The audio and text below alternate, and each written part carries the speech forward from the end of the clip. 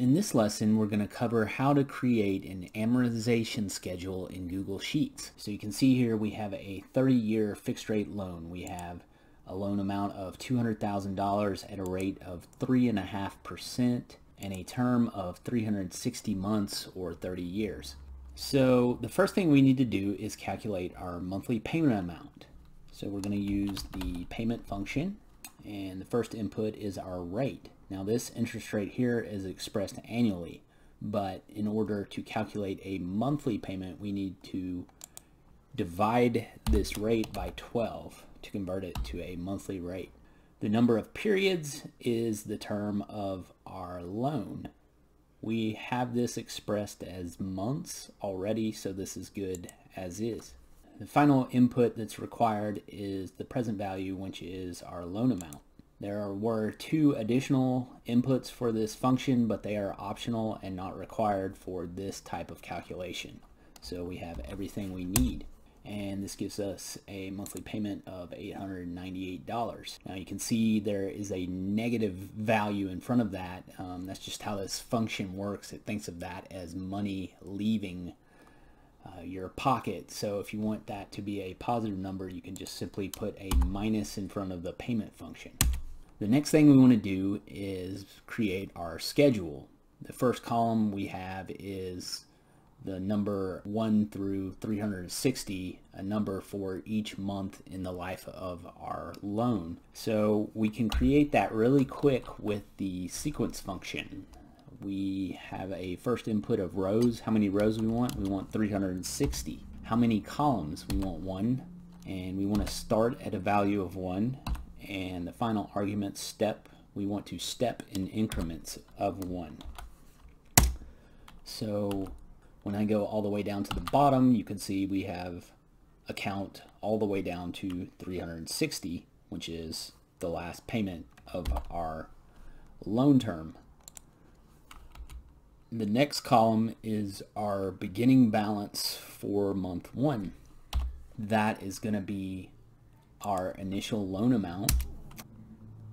The next column contains our monthly payment amount that we calculated over here. So we just want to reference cell B5 and hit F4 to lock that down so that when we drag this formula down, it always points to that cell. Next, we want to calculate the interest portion of our payment for month 1. That is going to be our beginning monthly balance times our interest rate, but again, that interest rate needs to be divided by 12 to get a monthly number. And we want to hit F4 to lock this cell down as well, because we always want to point to cell B3. So we want to divide that by 12 and enclose it in parentheses. So we have the interest portion of payment 1. Now to get the principal portion, that is just simply our total monthly payment amount minus the interest portion we just calculated. I have a slot here for an extra principal payment amount each month. For now, I want to leave that blank. When you're creating an amortization schedule, it's always a good idea to do it first as if you're making only the expected payments, because you want this to end at a value of 0. That's the best way to check it, and you can only do that if you just create the schedule without any additional principals on the front end. So the ending monthly balance is our last column, and that is our beginning monthly balance minus the portion of our payment that went to principal. And the beginning monthly balance for month 2 is our ending month 1 balance. So now I can start to drag some of these down. You can see the portion that went to interest and principal changed a bit. It went down a little bit on the interest and up a little bit on the principal, and that's the trend you should see in a schedule like this. So copy this down, and then we can copy this whole row. And now that we have a couple of rows that have all of the same type of formulas in them, we can auto-fill down everything else. So as I said earlier, the best way to check that this is right and everything is as it should be is to go all the way down to your ending balance for the final payment in your schedule, and it should be at 0, and it is. That's just tells us that this is done correctly. Another good indicator is that if you look at your final payment, the portion going to interest should be almost nothing, and the portion going to principal should be almost all of it. So that is another good sign there. So now what we'd also like to do is add tally over here for total interest paid throughout the life of the loan. And for now, we could simply just sum the interest payment column in our schedule. What we'd also like to do is compare that to scenarios where we have an extra principal payment each month. Now, if we do that though, we're going to pay off this schedule a lot sooner, and at some point the ending balances as they stand will go to a negative number. So when you try and sum this column, you can't do that unless you add an additional if statement to your month-end balance formula. So first we'll start with adding an extra payment though. We'll just add $200 each month.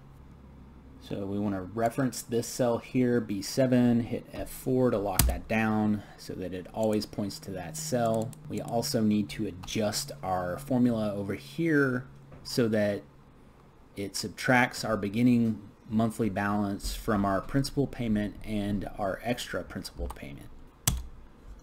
Now, I found that sometimes Google Sheets does not like to do auto fill down when you already have values or formulas below. So since that's the case here, the best thing to do is click on the cell we just adjusted the formula in, click Control Shift down arrow, and then Control D to copy that new formula down.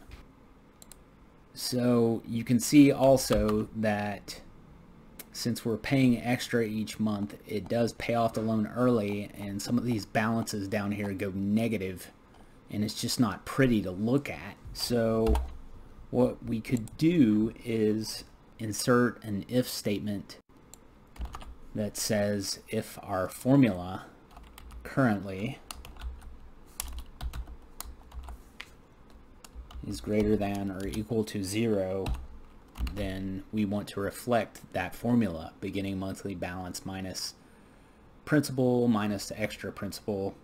If it is not, we want that to become a value of 0. And then again, I'm going to hit Control Shift down arrow and then Control D. And now this shuts off when the loan becomes paid in full. Or should I say the ending balance goes negative. And also the interest payment shuts off as well. So now we can sum our interest column and compare it when we have different amounts of extra principal payments each month. You can see that changes it drastically. Now what we can also add is a match function in this cell to return the month in which we pay off the loan if there's an extra principal payment. What the match function does is it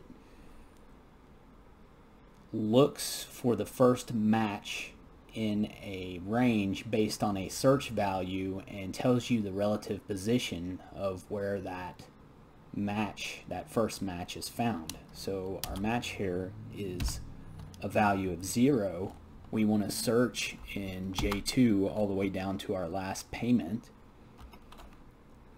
and we want an exact match, so we're going to put a 0 for the search type. And you can see at 186 is when we pay this loan off if we pay an extra $500 a month. So that is how you can create an amortization schedule in Google Sheets. Hey, if you like what you saw today, please subscribe to the Excel Cave. Thanks for watching.